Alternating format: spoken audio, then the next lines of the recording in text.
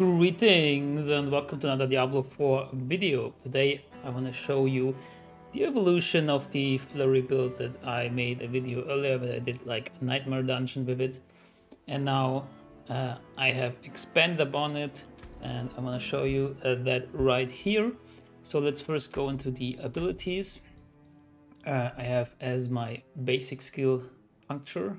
Let's clear the keyword with fundamental puncture to get the vulnerable trigger here, and then Flurry as the main damage skill. I mean, partly, as you will see later, but Flurry like is my core skill with improved Flurry to get vulnerable to every monster that I hit, along with sturdy and stiffening strikes for some sustain. And then we have Shadow Step for some movement, weapon mastery for more damage overall, poison trap, enhanced poison trap, and countering poison trap, which has a chance to reset my imbuments. So as you notice, Shadow Step and poison trap only have 1 point each because they're more like utility based and not like our main source of damage. And speaking of, we're going into imbuments and we have Shadow Imbuement along with enhanced and mixed Shadow Imbuement, and also 1 point into cold imbuement and then 3 into frigid finesse, which gives me 15% increased damage to chilled enemies. And I also have enhanced and mixed cold imbuement here. As for the ultimate, I don't have any ultimate, but I have all these passives. Innovation, Lucky Hit gives me a chance for energy. Alchemist's Fortune, non-physical damage, has a higher increased Lucky Hit chance. And Second Wind, after 100 energy spent, I get 15% increased Lucky Hit chance. So Lucky Hit chance is very important, as you will see soon with the gear and aspects I have. I have haste as well for more movement speed, which is nice for moving around. And then as my key passive, I have close quarters combat right now. You can also run momentum. It doesn't trigger as much, I feel, so, but still enough that you could run it if you want. But I like close quarters combat because it gives me another 20% damage increase against crowd controlled enemies. So that's for the skill tree. Let's go into the items first. So this is just a little bit of defensive, like basic skills, current damage reduction. This one is the bigger one. So I have a chance on Lucky Hit when I damage a chilled or frozen enemy with a shadow imbued skill, up to a 75% chance to release an explosion that deals cold damage to the target and surrounding enemies. So this is like why, like one of the reasons why we want Lucky Hit chance. So after like freezing the enemies, I go with Shadow Imbuement and I have a chance to have more explosions even. This one is not as good as I thought. So if an enemy is chilled or frozen, I can evade through it and get a barrier. But since I only have 1 evade on this boots, it's not as impactful. So I want to change that for something else. These boots are awesome. Aside from the fact that they have the evade grants movement speed, other than like, yeah, more evade charges or something, or like, I really like the one that reduces the evade cooldown with your attacks, but well, I don't think these can roll other than that because they are unique, they have like fixed affixes. A lot of movement speed and crowd control duration, slow duration also reduced for me, big cold resistance. And the cool thing is, I need to go out of town to show you, I leave a trail of ice and everything around me is automatically chilled. As you can see here. So that's very cool and neat effect, looks great and also helps us out, as well as I deal 9% more damage to chilled enemies. Here we have just basic skills gain attack speed. Then imbuement skills effects have increased potency against vulnerable enemies. So vulnerable we talked about before. It's easy to apply vulnerable with this build, and then my imbuments have higher potency, so higher chill effect or higher damage in terms of shadow imbuement. Here, this is very important for every Flurry build. You need this aspect. You can get this through a dungeon. Here I have it found on this ring and it rolled perfect. So this is great, 15% increased damage, and of course the circle around myself. Next up is skill steal up to in this case 18% increased damage based on my available primary resource. It's just a little bit of more damage. I think I will replace this with something else in the future, but for now it is good because this ring also comes with imbued skill damage plus damage to chilled enemies, damage to injured enemies, like pretty good stuff here. And for the weapons, I have here imprinted when casting an imbuement skill, I trigger an imbued explosion around myself, applying the imbuement effects. So if you see here, if I press cold imbuement, it actually triggers for everything around me if I cast it.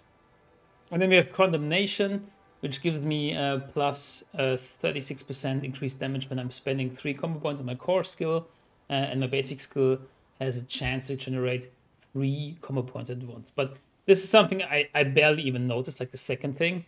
More core skill damage is great, but I don't know if this is really powerful, because I don't notice if I have 3 combo points. Like during battle, like, I don't know, I'm just hitting 3 times with my basic attack, basically. So, as you would have guessed, I have combo point specializations.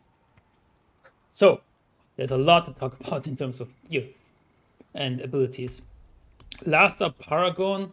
I just wanted to note, I picked the legendary node here, which gives me 20% resistance from my imbuements, depending on what I use. If I use Shadow Imbuement, I get 20% Shadow resistance. If I use Cold, I get 20% Cold for 6 seconds, and also 20% increased damage. So this is also great. This is the board I picked first, like after the basic one. And as rare glyphs go, we have this one. This is great. 50% damage to chilled enemies, depending on how much dexterity is purchased within range. In this case, I have 50 dexterity, so I get 51% damage to chilled enemies, and also 20% increased chill effect because the requirement is met. Another glyph that I want to put in here next up is, where is it? The infusion one, because it gives me increased damage with my imbuement skills, and also if I meet the requirement, imbuement skills reduce the active cooldown of another random imbuement skill by 0.5 seconds. So these two synergize on giving themselves each other cooldown reduction. Okay, so we covered the build. What else is there to talk about? I toyed around a little bit with poison imbuement because technically I don't need cold imbuement because of my unique boots. I already applied chill. It doesn't seem as big as my attack range, because my attack range is a little bit bigger, I think, than this circle. Still, you could technically get away without cold imbuement and get poison imbuement for more damage. Or what I was thinking next, and this will maybe evolve into that, get rid of poison trap and get a third imbuement in poison imbuement. Because of this glyph, the imbuements give each other 0.5 cooldown reduction when you use them. So this will be interesting. If I have this glyph, I will try that out. Because right now, Poison Trap is more of a utility because it knocks down enemies for 1.73 seconds and also has a 30% chance to reset my imbuement skill cooldowns, which is nice, but maybe I don't need it if I have like this new rare glyph. Alright. So we talked about the build and everything that is going on. Let's go into some dungeon. I'm in world tier 3 right now. I'm level 64. I could do like a Nightmare Sigil along like level tier like 13, 14, 15, something like that. So possibly like mobs around level 73 are no problem. I already cleared the capstone dungeon, so I can already go to world tier 4. But I'm lacking a little bit of, how do you say, like, not sustain, but resistances. Like, resistances are fairly low still. As you can see here, only cold is, like, high, but, like, on World Tier 4, you lose another 20% resistance, I think it is. And the gear is fairly low still. Like, these clothes are 581 item power. This one is great, but, like, overall, it could be better. So, I need more gear for World Tier 4. So basically, you can start off with cold imbuement, and cold imbuement is great because it freezes very quickly, which gives you a lot of survivability. Everything's closed here, okay. And then you 3 times basic attack, and then shadow imbuement will just deal huge amounts of AoE.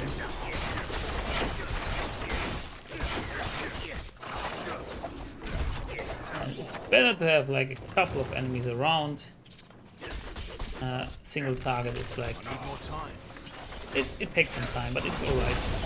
As you can see, like when they all explode, it's just great and it's so satisfying to play. I'm not ready yet.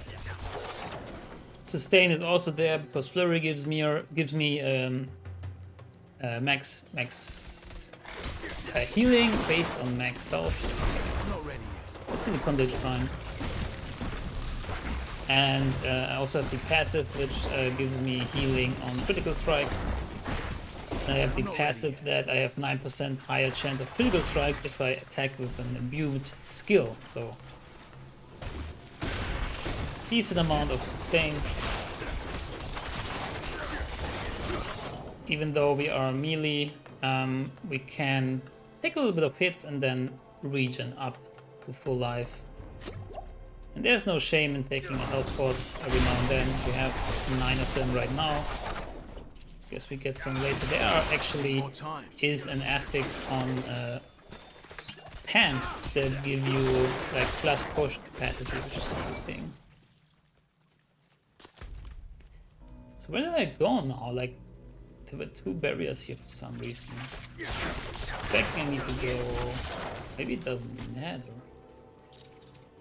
Never had this before where like it branches out to the 2nd level.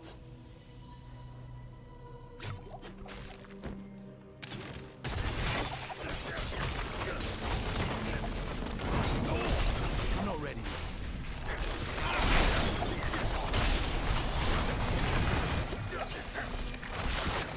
The thing that I really want to have is there's a legendary aspect that gives you another charge of Shadow Step, which is nice for like gap closing and moving around. And also I want these boots, but I want them with different affix for dodge. Like I want like reduces dodge cooldown with every attack or something, because I really like dodging around. I have to get used to just running around, and movement speed is actually very high. But with this I need to watch my evade usage because before I used a lot of evade just to move around, and now I need to limit it to when I really need it to evade some stuff.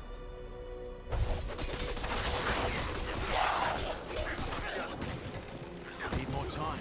But yeah, as you can see, gameplay is very smooth. It's very satisfying, especially with Shadow Imbuement explosions. And it's pretty safe and you have a lot of sustain. So I'm curious how this will develop into higher levels. I will keep you updated about that, of course. And maybe even tweak the build. It depends on what I find. And actually, I have no idea what other uniques or legendary aspects are out there that complement this build. I've seen one that gives me a similar effect on lucky hit as with the Chill and Shadow Imbuement. It says that if the enemy is poisoned and they use Shadow Imbuement, oh, no boss here, huh? And I use Shadow Imbuement, then there is some chance to poison them even further. I think I have this aspect, but I haven't had any item yet where I can imprint it on. So this would be maybe evolving this build further into more damage. But like the cold imbuement is very nice to have, like in terms of the defense, to freeze them. Like the aspect I'm talking about is this one. Lucky hit, damaging a poison enemy with a shadow imbued skill has up to a 75% chance to create a toxic explosion that applies poisoning damage over 5 seconds to the target and surrounding enemies. So this will be interesting experimenting around with it. I'm not a fan of poison imbuement, I'm not a fan of poison damage because it just isn't direct damage and it just takes and like in that case I like cold imbuement better. It gives me an effect, a freeze, chill, and also it does 20% damage, 20% more damage to crowd control enemies. So yeah, this is it. This is the double imbuement build together with some Poison Trap and Shadow Step utility. And yeah, I hope you liked this. If you did, leave a like and consider subscribing, because there will be more content like this in the future. Thank you so much for watching. Good luck, have fun, and goodbye.